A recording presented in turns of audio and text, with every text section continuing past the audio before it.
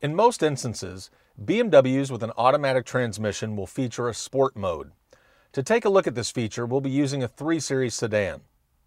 To engage sport mode, put the transmission into drive and then pull the shifter to the left until it locks in position, and DS is displayed on the instrument cluster.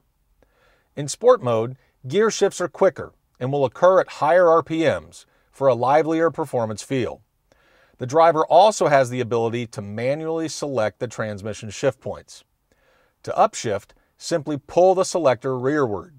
To downshift, push the selector forward. The selected gear will be displayed in the instrument cluster. For example, when in first gear, M1 will appear.